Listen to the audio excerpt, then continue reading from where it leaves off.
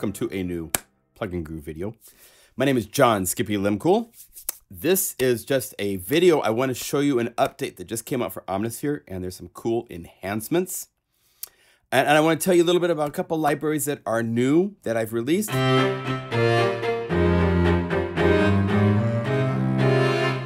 I've now completed 3 different solo string libraries: MegaMagic Cello, MegaMagic Viola, and now MegaMagic Violin. The MegaMagic Violin actually includes bonus trio multis, which is using 8 samples, 3 from cello, 2 from viola, and then 3 from violin, so that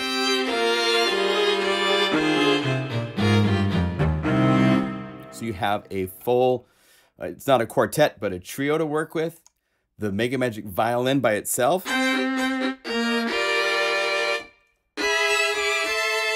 is very nice.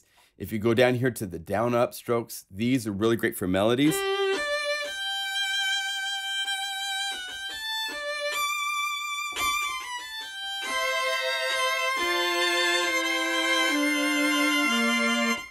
And then if you combine these with all sorts of, there's over something like 15, 16 different articulations, you can get to some really cool stuff. So this library came out. Another library that just came out is called Retrosphere. This is volume 1 of Retrosphere. And these are right now 105 patches. And these are vintage from Oberheim samples that are really cool.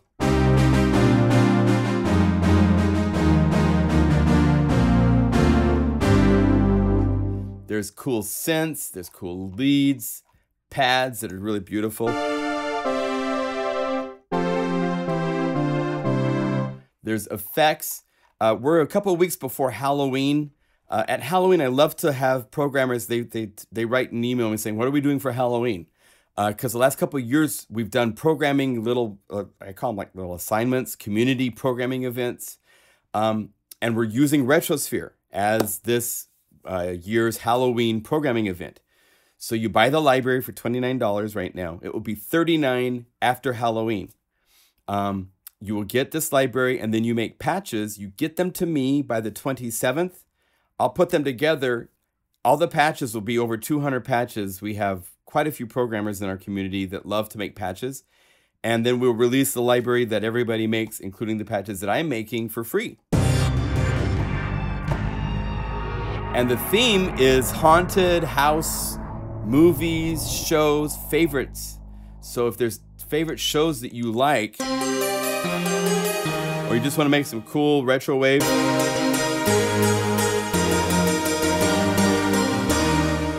you can do so as well. So these are some of the JLs are ones I've made already.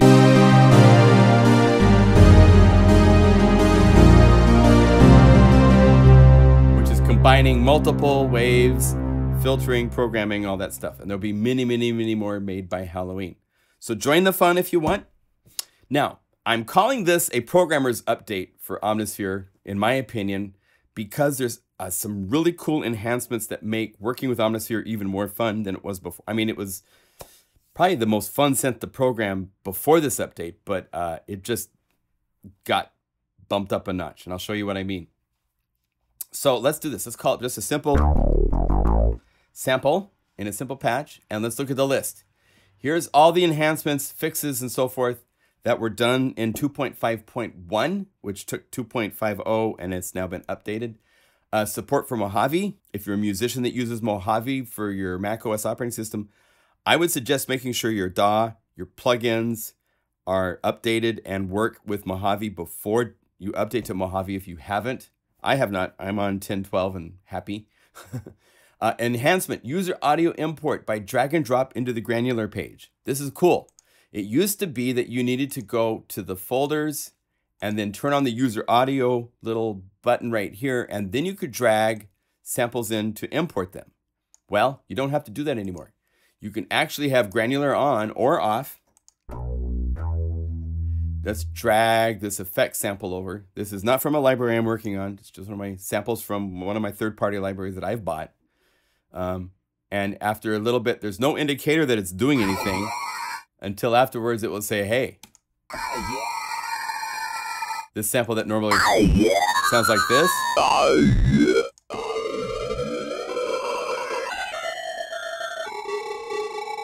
Do some intervals, make it wild. You could go to the Creature-esque granular presets that come with the Creature-esque library and do...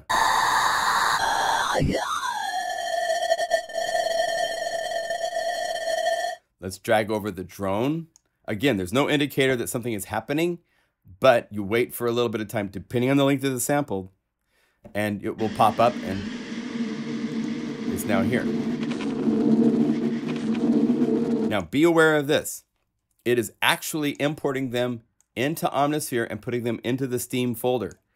There is now a user date folder, which inside of here has the 2 files with the names of the samples. So I would suggest naming your samples so you know what they are. Don't just, Freaky Sound 1, Freaky Sound 2. You'll end up with a folder, a whole bunch of sounds that you can't tell what they are. And they're going to show up permanently, which means that if you now go over here to the sample directory and hit the folder, there it is. There's the date and there's the 2 samples.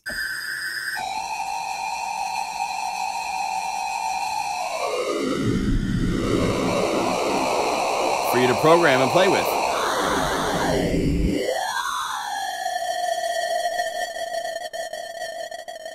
So that's one enhancement, and that's very cool. Saves you from having to go deeper into Omnisphere in order to get to the ability to load in your own samples. Okay, what's next on the list? Let's see. Hurry up. What's next? What's next? Add envelope points with a double click. Cool. So that means like other plugins have had the ability to, like, you could go over here and you could double click and add a point. And now you can do the same thing if you have Snap on, then it makes it really easy to double click and make all sorts of pulsy things that are like this. Actually, we want to have one more click here. And this is the end. So we're going to have this be right here. This is the top. And this goes over here to be. And then turn on loop and sync.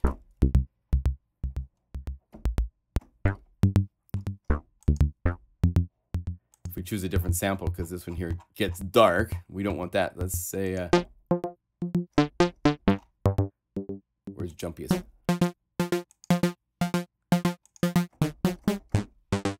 So now you can double click not only to add, but also double click to remove. It used to be you had to control click and you could get to add and remove. You still will need to double click, add the point, and then if you want it to be a different shape, you need to right click to change it to be a spike or whatever you might want it to be. But at least it's now much easier for adding points onto your envelopes. Let's see, what's next on the list? Keep going. This is fun. Are you having fun? Okay, next, show indication when a control is waiting for MIDI learn to complete. This is cool. It used to be, say you wanted this to be controlled by hardware keyboard controller. You would go over here, right click and say MIDI learn, MIDI CC learn, and it wouldn't show anything. Now it shows a little flashing blue box. And then as you move any controller, it will latch to it and say, got it. And now it works. So that indicator that this is waiting to get information, that's new. And that's nice. Because you could be going back and forth between places in your desk. It's like, is it waiting for me to send something or not? Now you know that it's waiting for you to send something, okay? And remember, once you've done that, they're now married. So you might not want both these married, so you can right click and say unlearn. So now I'm back to just the filter cutoff doing this one, okay? Cool. This last one is why I call this the programmer's update. Right here, enhancement. Use mouse wheel to scroll over menu items. What does that mean? That means that I can now call up a filter preset. Let's get it to sound kind of cool. Right? And now I just put my mouse wheel over here and I can now go down the list. through all of these presets. So the opportunity to explore just got so much easier, because it used to be, it's like, oh, you do this 4 or 5 times and then you're like kind of done. You don't want to keep doing this anymore. But now,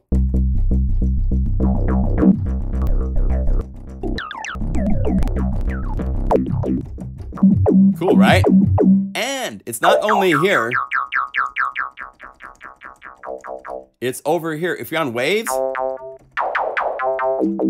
yep, all the hundreds and hundreds of wavetables that are nested into folders here, you can get to by just sitting right here, scrolling down the list. Huge, huge time saver. But wait, there's more. LFO shapes. Let's say we get this to be doing something. Right click, modulate with an LFO.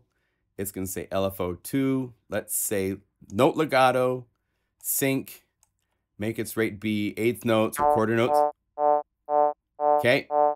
Now I can just scroll with the wheel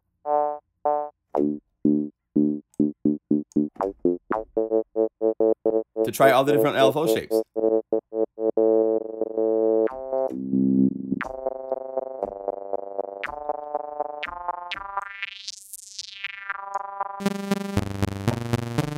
Not only that, but on the effects, if you happen to use effects such as the distortion, the flame distortion, one of my favorites, has all this big list. Now you can just use the mouse wheel.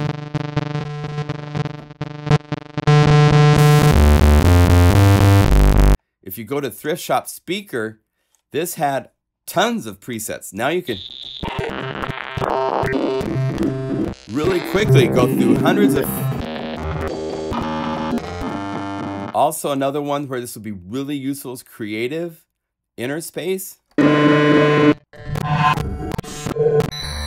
used to be you had to scroll through these presets. Now you just. So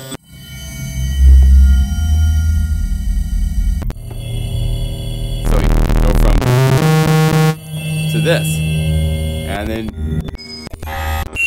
So the 4-wheel drive tires have been put on your vehicle. It's really super fun and easy to go surfing through all sorts of parameters, to the filter, to the oscillator, to the LFOs, to all of these various window presets on all these effects are all available to you to just scroll like you're on a surfing web page kind of adventure. But now you're making synth sounds. So there's additional updates to this that are fixes, so forth, that are more the minor fixes so that things work like they should. But those are the big enhancements that I think make this a really cool update. So if you don't have 2.5, it's a free update. You should have it. Get it and enjoy our libraries, and we'll see you in the next video.